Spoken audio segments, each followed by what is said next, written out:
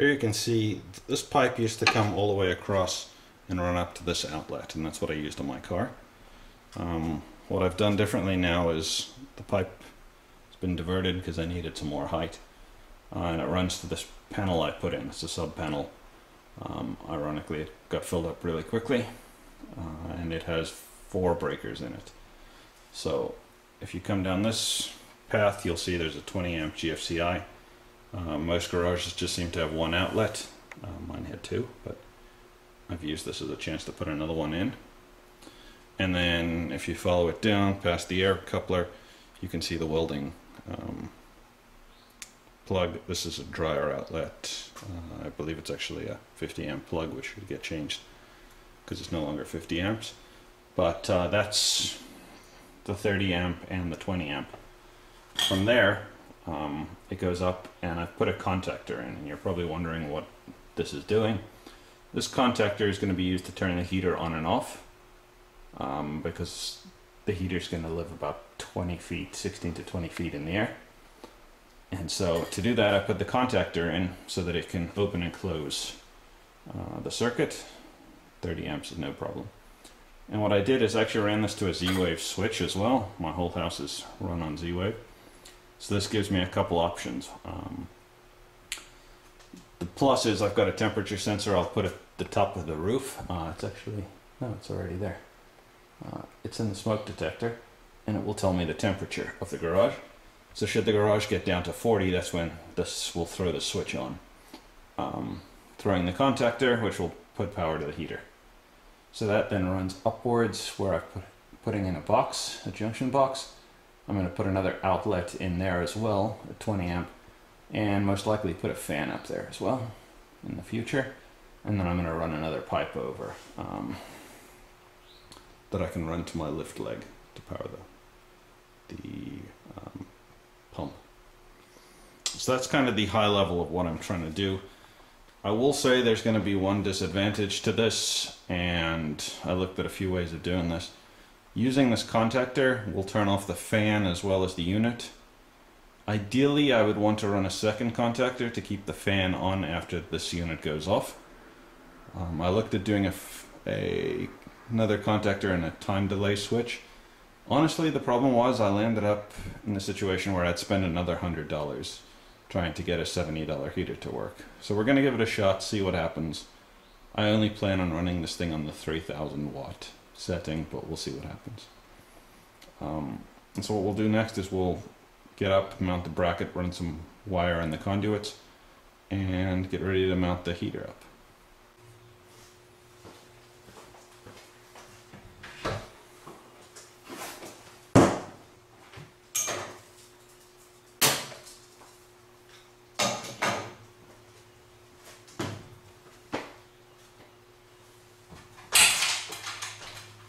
So as I said, 10 gauge wire. For some reason I was a genius and bought just the ground. So I've got a red and a black, 2 hots. This unit doesn't use a neutral. And I'm going to fish those most likely downwards from the top box. You could use a wire fish if you needed it. I don't believe I'm going to actually need it. It should be fairly simple. Here essentially you see me fumbling around moving the wires from the top to the bottom. I do not have a fish tape. I've got those fiber sticks, but they don't really work in conduits. And so that should be the completed contactor wiring. Looks good, no issues. And we'll just close this up and that will stay closed. So now onwards to the top.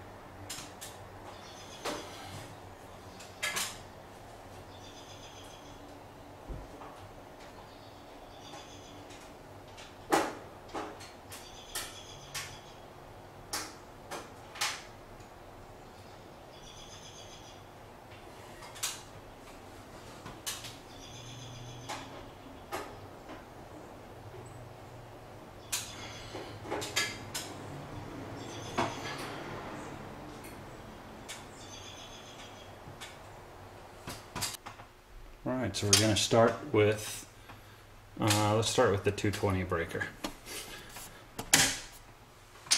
And that controls this one over here. And as I probe the plug, keep you on that. Dryer plugs are a little difficult to get sometimes, especially with one hand.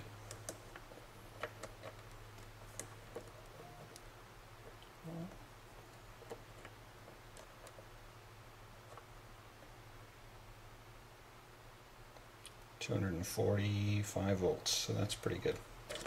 Okay, that means our sub panel is working. Let's check the 110 next. And to that, we have a 20 amp breaker. So we'll flick that, and you can see I have a light plugged in, and so that works. Since it's GFCI, let's test. Oh, it's nice. Red button. Light. Okay. Next we will fire the 15 amp, and that controls the light here. And so before we turn on the heater, this is the control for the contactors. And this is a Z-wave switch. Okay. So let's hit the heater. Let's keep that off first. At this point we should have power running to the contactor. So let's see what happens.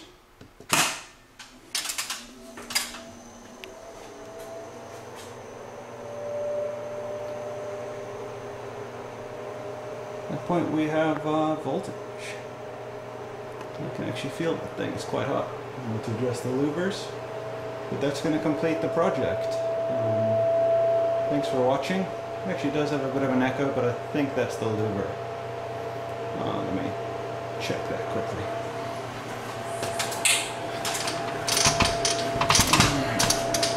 What we'll do is we'll turn that off.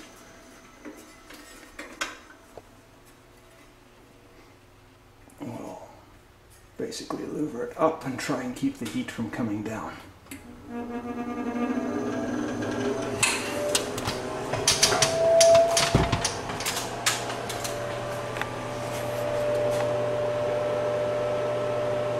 A little noisy, not dead silent, but it's nothing in the world.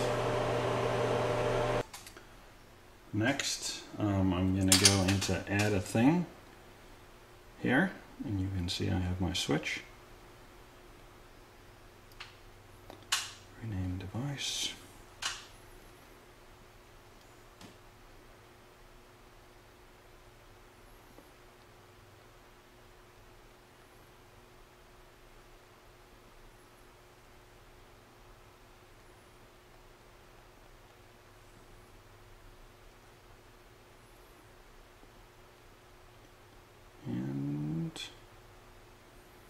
There we go.